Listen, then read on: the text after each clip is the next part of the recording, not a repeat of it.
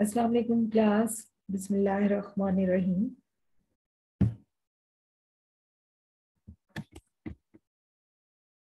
Today our 10th lecture is about the method of estimation and the least scale. We will also try to touch the base estimations, and it will be the our next lecture. So today our lecture is particularly about the method of least scale. We are in statistical inference going through very deeply the concepts of estimation, and we have seen the point estimation qualities must be, it should be unbiased, it should be sufficient and efficient, and the completeness. So if in some cases we are unable to find the all the qualities of a point estimator, then the other options we have the other methods, and these methods are the method of movements, the method of maximum likelihood, and the method of least scale. In our previous lectures, we have gone through the properties of point estimation and the method of movements and method of maximum likelihood. Now our topic is in this lecture, the method of least scale. Today we will go through the introduction of least scale and what is the difference between the method of movements and method of maximum likelihood and the method of least scale. We will go through the properties of least scale estimation and the least scale estimator in the linear models. Then we will see that the least scale is unbiased and what is meant by household decomposition. We will go through the optimum properties of least scale estimators and the estimation of variance in least scale estimation and the violation of classical general least scale methods assumptions and the least scale method under normality, and then we will see the least scale for ordered data. So if we revise our method of least scale, the method of least scale is a procedure to determine the best fit line to data. And the least scale method, though conceptually quite different from the method of maximum likelihood and the method of movements, and processed for its own optimum properties. So properties coincides with the maximum likelihood method in the important cases of normal distribution. So we have also seen that the method of maximum likelihood estimators of the mean mu is a sample of size n from a normal population with mean mu, and variance sigma square is obtained by maximizing the likelihood function. And then we take the log of the likelihood function and we take its partial derivatives, and then we put the partial derivatives is equal to the 0, and then we find out the value of our estimator. And similarly, in the method of movements, we have the certain equation or the formula that we follow and find out first the raw movements and then the method and then the movements about mean. So the least scale method gets its name from the minimization of a sum of squares. As in a general principle, it states that if we wish to estimate the parameter of the vector theta from a set of n observations which are related to the parameter theta through their expectations, then we should close our estimator theta to minimize the sum of square deviations between the yi, which is our n observations, and their estimated expectations to minimize sum of yi minus probability of theta if the distribution of the yi about their expectations are independently normal with the same variance sigma square. Then, as mentioned in the method of maximum likelihood, the least scale estimators will be identical with the maximum likelihood estimators of the theta. Like the maximum likelihood estimators and its method, the least scale method has some asymptotic optimum properties but does not generally yield unbiased estimators. Therefore, in an extremely important class of situations, it has the property, even in small samples, that it provides unbiased estimators linear in the observations which have minimum variance. This situation is usually described as the linear model in which the observations are distributed with constant variance about mean values, which are linear functions of the unknown parameters, and in which the observations are all uncorrelated in pairs. So the method of least square is a procedure, we can say, to determine the best fit line to data.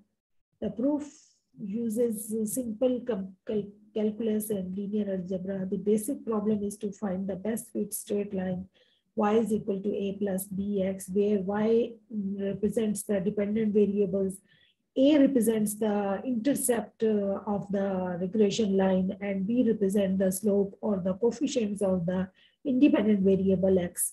So from the fitted curve, we find out the sum of squares of errors, which is equal to the yi minus a minus bxi. It means we subtract the original values from the estimated values and get our sum of squares of errors. And then we get the matrix for the regression for the least square method. Y is equal to a plus bx with the matrix of n sum of xi, sum of xi square, and ab is equal to sum of yi and sum of xy, which can also be represented by the two normal equations, n of x plus sum of x plus sum of x plus sum of x square is equal to sum of y and sum of xy. So these are also represented with the help of the equations, and two normal equations, n of a plus b summation x plus a summation xi plus b summation xi square is equal to sum of y and is equal to sum of xy. Then we use either the simultaneous method or by the method of elimination. We find out the values of the unknown parameters, which are the intercept A, and the B is the slope of the line. And this way our regression line is estimated. Here are the formulas to find the coefficient beta of the independent variable, and then to minimize the coefficient beta to find out its value. So inshallah, in the class, we will go through their derivations. And if we compare the maximum likelihood estimator and the method of movements with the ordinary least square methods, then typically yields a closed form solution that can be directly computed from the ordinary least square. And in maximum likelihood estimation, default method for most estimation problems is used, generally equal to ordinary least square when ordinary least square assumptions are met, and method yields desirable asymptotic estimation properties, foundation of Bayes inference, and requires numerical methods. So maximum likelihood estimator is as efficient as the ordinary least square method.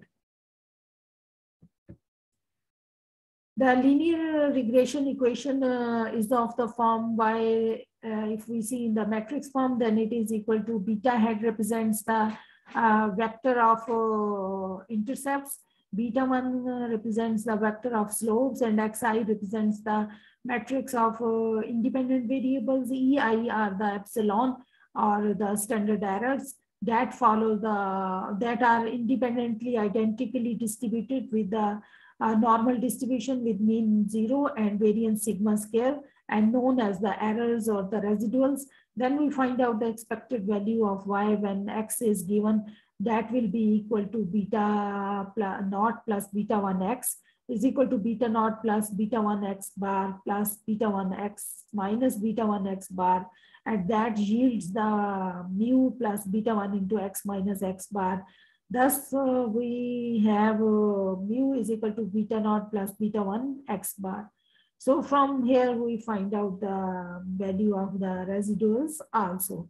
So if we see what is meant by the decomposition, Or in the ordinary least square, this composition is a useful explanatory tool for participation of inequalities. Contribution can be further decomposed in the laxity or health and inequality of determinants, and also decomposition is useful for explaining difference or changes.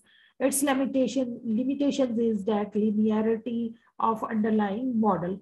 So if we see the good qualities of estimation in the ordinary least square follow the qualities that the unbiased estimator of beta 2 is an unbiased estimator. This proof is taken from the Gujarati's book on the page 100 and 109. As other as the 7 assumptions relating to the ordinary least squares are given in this book and on the chapter, and we have also gone through these properties in our lecture 1 or 2 at the start of our semester. So the least square formulas estimators in the simple regression can be given as beta 2 is equal to sum of xi yi over sum of xi square, and xi over sum of xi square can be represented by ki. So the beta 2 will be equal to sum of ki y I minus y bar, and if we multiply these sum of ki yi minus y bar into sum of ki, which is equal to sum of ki y, and that is equal to the 0. So this means that our estimators are unbiased, as sum of ki is equal to 0 or sum of ki xi is equal to 0. So it's other than unbiased estimator properties, its assumptions are that its residuals or the expectations of its errors or the random term is 0. The covariance between the mu I and mu j is 0, and the variance of mu I is equal to sigma square. So these are the properties of the ordinary least square estimators, and also we will go through their proof and the other properties, as the other properties are that the least square regression line always goes through the point x bar and y bar, the mean of the data, and the sum of the deviations of the observed values of y from the least square regression line is always equal to 0. As it is the property of the arithmetic mean is also that the sum of the deviation from their mean is 0. So the regression, least square regression has the property that the sum of the deviations of the observed values of y from their least square regression line is always 0. The sum of the squares of the deviations of the observed values for the least square regression line is a minimum. This is the third property, that y minus y hat whole square is equal to minimum.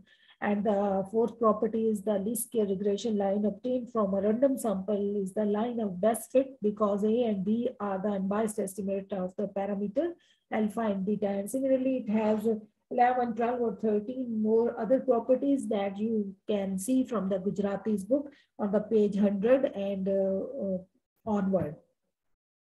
So its violation, if we see the violation of the ordinary least square assumptions or properties, then we come through the idea, or we see the heteroscedasticity or autocorrelation and the multicollinearity that violate its assumptions, that we have the combined effect, as we have that they are independent. So in the multicollinearity, they are not independent. In heteroscedasticity, they have the same pattern. And similarly, in the autocorrelation, these are the violation of the ordinary or least square estimators. Least square line is the best fit. As we see, if we have ordered data, then the line is the best fit. Simple example is we have taken independent variables x as input variables as 1, 2, and 6, and y as dependent variables, output variables 2, 5, 6, 2, 5, 8. So we find out their mean, we find out the mean of the x and the y, and then we put in the formula and we get the values which give us the best fit as a line. So thank you, class. This was all. This was all about the topics that we will go through in our lecture.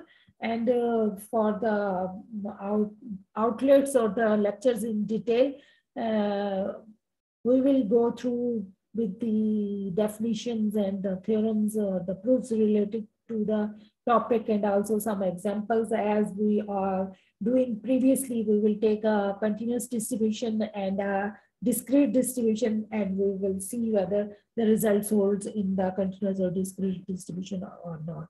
So the method of least square, according to the examination point of view and its comparison with the method of maximum likelihood. First, we take the likelihood function, then we take its log, and then we take its partially derivative, and then we put it is equal to 0, and we see the values what we get. So we see that the likelihood function method gets its name from the minimization of a sum of squares. And other properties also we will go through our lecture in detail. And then the least square estimator in the linear model. So in the matrix form, we will see that y is equal to x theta plus epsilon, where y will be an n by 1 vector of observation. X is an n by k matrix of known coefficients with n is greater than k, and theta is a k by 1 vector of parameters, and epsilon is an n by 1 vector of error. And also the random variable with the expected of epsilon is equal to 0. So its variance is equal to the sigma square and the I. So, and its sum of squares will be y minus x theta prime into y minus x theta. So where theta head has the values x prime x inverse into x prime y. So we assume that x prime x, the matrix of sum of squares and products of the elements of the column vector composing x is non-singular and can therefore be inverted. Then we will go through the least square estimator theta head is unbiased with the help of the proof. Then as according to the topic of the lecture, we will go through the household decomposition, and then the optimum properties of the least square estimators. And similarly, we will estimate the variance of the least square estimator, and then we will find out its proof and the general formula for it. And then we go through some exercise, some examples to find out their coefficients of the independent variables and the epsilon and so on, relating all the terminologies to the least squares estimator. So this will be all, inshallah, on the Sunday, 23rd January. We will go through these topics, and till then, Allah Hafiz, and take care. Khuda Hafiz.